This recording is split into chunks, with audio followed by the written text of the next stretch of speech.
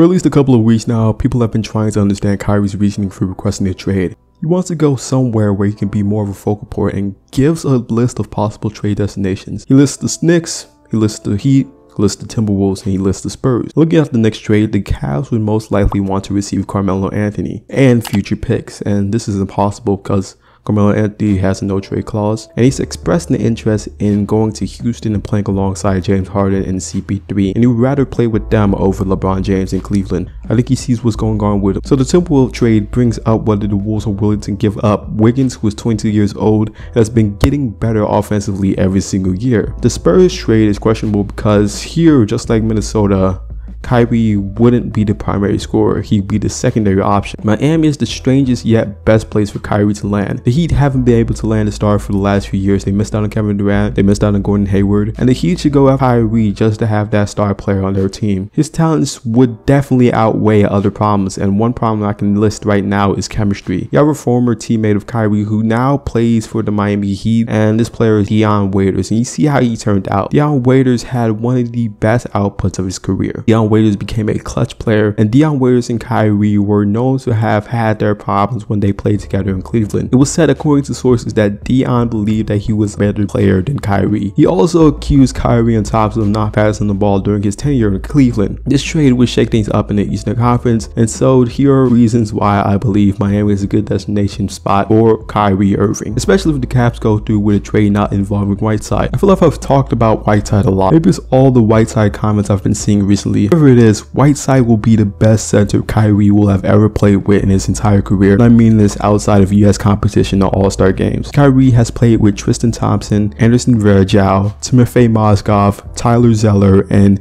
Andrew Bynum at the tail end of his career. Kyrie is an amazing ball handler, best handles anyone has seen in a while, and a good big man would complement this. You should look at guard big man tandems around the NBA. There's Jackson and Drummond, Thomas and Horford, Conley and Gasol, and these duos are good because they make it easier for the other, whether it's a drive and kick, pick and pop, or a lob. They also make it easier for teammates because they usually attract a lot of attention offensively. But out of the big men that I listed that played with Kyrie, all of them except Bynum and Zeller had their best years when playing with LeBron James. And in my opinion, I believe that all Kyrie needs to be successful is someone who won't get in his way. Whiteside will be the perfect role man for Kyrie, and Kyrie added 62.5 in offensive value when being a pick and roll handler in the 2016-2017 NBA season. And Kyrie is also the pick and roll handler 34% of the time, which allows for Whiteside to either cut, post up, or isolate. It's a scary thing thinking about these two playing together. I mean, Hassan Whiteside is one of the best defensive centers in the league, so Kyrie will barely have to worry about defense. There's also the system and the culture that the Miami Heat instill in their players. It will take some just for Kyrie to be the guy for the Miami Heat. He'll need to buy into everything that the Miami Heat, and it shouldn't be hard because a lot of players that have come in have bought into the system, the culture. If you look at the Miami Heat's roster, almost all of these guys are dedicated to the franchise and are willing to put in the work, and this applies to every single thing that they do. Put in work at home, put in work on the court. Miami build their players with a good,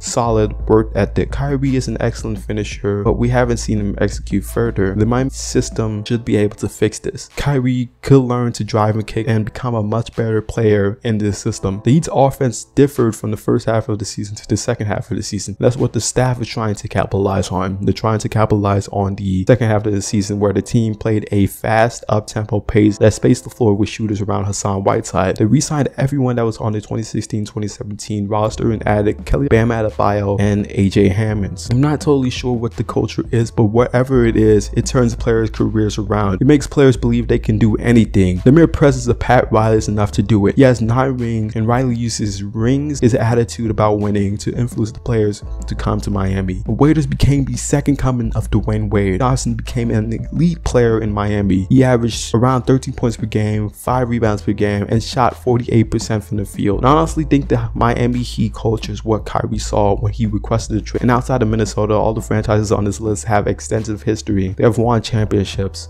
They've had all-time greats play for them. Maybe Kyrie wants to be the next all-time great for the Miami Heat franchise. And so you have Kyrie wanting to be the man in Miami. He said something about being the focal point. Going to Miami, he'll get enough touches. The doors are open to him in Miami. If he wishes to take the reins, they will be handed to him. In Cleveland, Kyrie was Robin. Everyone looked at LeBron as the reason the Cavs were even relevant. When Kyrie signed the contract worth 5 years, $94 million, he didn't know LeBron was coming back to Cleveland, Ohio. At the time, Irving was probably thinking, I'm 22, we're getting a new coach who loves ball movement, we just drafted Andrew Wiggins, we're looking good for the future. Maybe I can be the man here. And Cavs would have possibly finished bottom of the conference yet again and would have gotten another lottery pick with the 9th. They would have possibly drafted Frank Kaminsky because the team would have definitely needed perimeter shooting, especially with the players they had on the roster. Kaminsky would step in right away and contribute right next to Tristan Thompson. Kyrie could have developed on his own and could have become a leader for the Cleveland Cavaliers, but unfortunately his development was accelerated. The year that LeBron came back, the Cavs went 53-29 and finished second in the Eastern Conference. A year that Kyrie should have been using, he was using competing for an NBA championship. Instead of getting maybe 30 wins, he was getting 50 plus playing with LeBron James. I think Kyrie saw what was happening with the organization and that it was better for him to leave. The David Griffin incident, the current roster, Kyrie knew this would hold his career back. If LeBron had never went to the Cavs would have a young core that could take over the East in the future. They could possibly be competing with the Bucks, the Sixers, and the Celtics right now, or a year from now. But everything changed because of one player's decision. LeBron James wanted to return home. He wanted to bring a ring to the land, and he did, but he changed so much. And Kyrie, he's on his way out because of the decision of one player. If this decision was never made, Kyrie would still want to be a Cleveland Cavalier. Just think about that. But thank you guys so much for watching. This is Zapsy. I really didn't try to list a lot of reasons. Obviously, weather is up there. That's a good reason, but they'll just be adding and adding. There's just so much stuff you can add to this. The weather, the chicks in Miami. He loves his chicks. But guys, thank you so much for watching. If you enjoyed this video, please smack the like button and subscribe for more content. This is Zapsy. See you guys in another one.